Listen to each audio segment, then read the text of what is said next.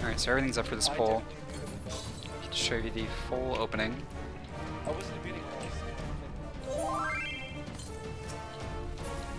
So like I was saying earlier, I didn't have much time to explain it because Leroy insta-pulled. I'm going to Foresight before the pull because I'm actually not going to introduce this first Resonance, and I at least want something up for it. I have to Foresight before the pull because I don't have time to after the pull, or I risk messing up my pacification.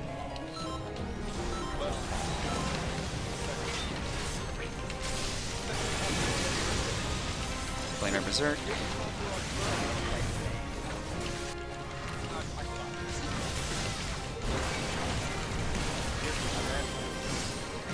So I'm pulling these rat stacks until the third Nerd Gus. Should be able to get it right before pacification. Just like that. Path has not dropped. Actually skipped the Resonance entirely. We'll see if I make the fifth rat stack doing that. I should. Should be fine.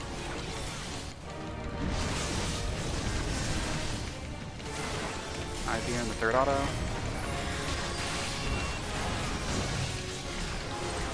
So we're going to taunt IB a little later so it catches the Resonance afterwards also. Got it.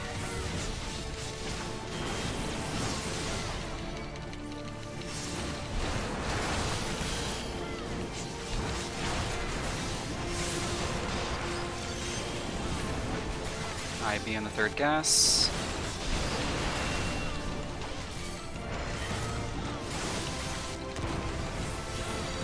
So to get this IB, you're going to have to Berserk to get the fifth stack.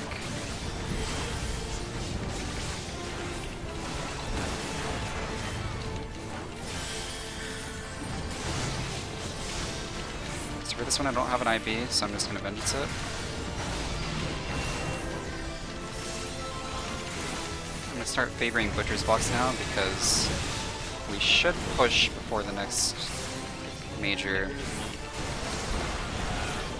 source of damage. Might have to infuriate this, I'm going to.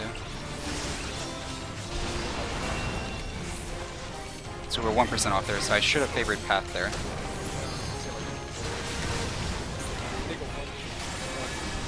Dropping a Butcher's Box, so I don't have to overpower. And then go straight into Storm's Eye rotations.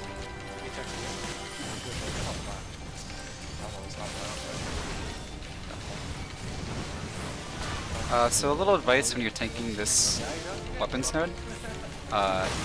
You obviously, the mechanic of this phase is to stay away from the egg node that's moving around the map. Otherwise, if they get too close, they combine. A good time to be moving is after the vacuum wave explosion. That's the marker that I use for when to move them off.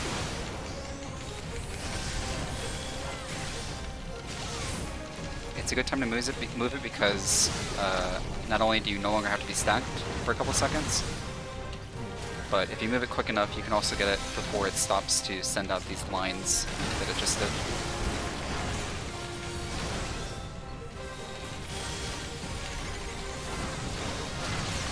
Make sure my ninja has a back position.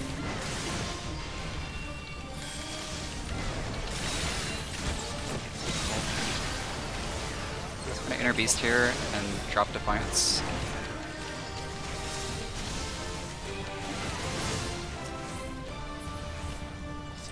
Storm's Eye prepped already.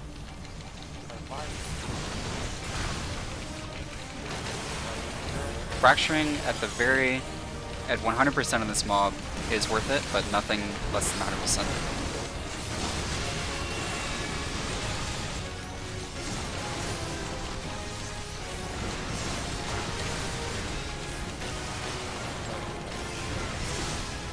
So I'm going to sacrifice a little bit of DPS here to pull my Storm's Path combo, so I can put it up on Kalia immediately.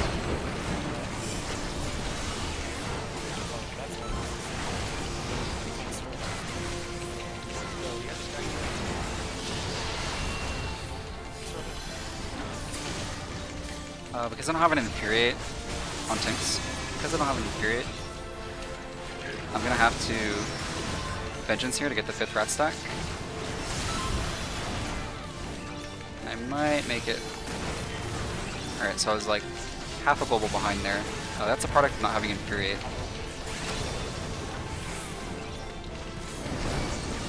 Now that I have Infuriate back up, I can use it on a chain.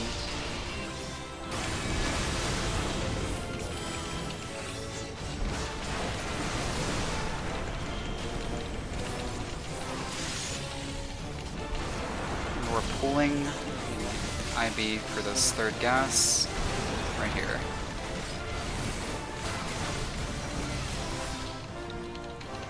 I'm pacified, so I have to provoke Flash.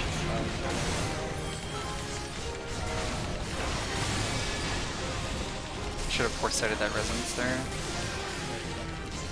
On Tinks again. I'm actually going to pull these rat stacks here for 2 auto attacks. No IB now. So it's a bit of a guessing game there because he can either go right into a resonance, or he can go into the nerve gases like he is now. Ideally I'd have a Vengeance to get this 5th rat stack, but because I had to use it earlier, I'm gonna get resonance here without IB. But I had this on skin, so it was okay. Because there's no resonance for a long time, I'm gonna introduce your guess.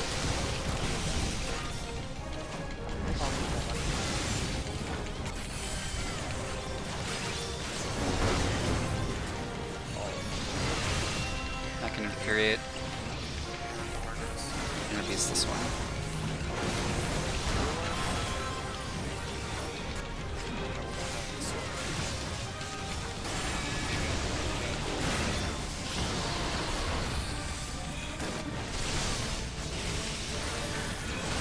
On Tinks again.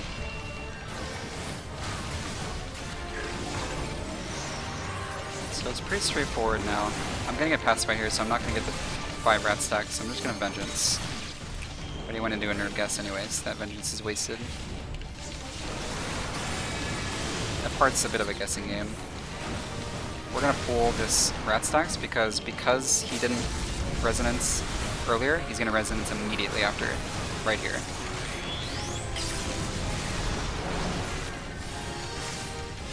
We'll set these autos.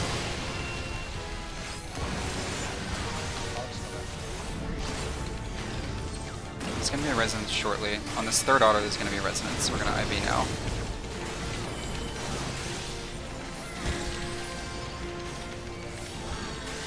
Throw the last one. Because I have Thrill and Convalescence up, I'm going to IB and drop Defiance here.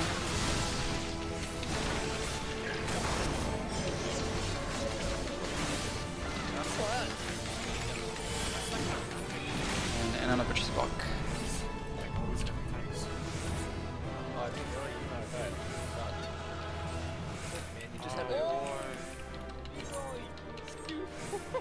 Those are Leroy's. I already have them.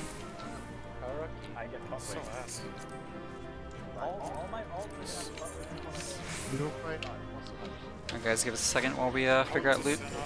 Oils and sands always take forever.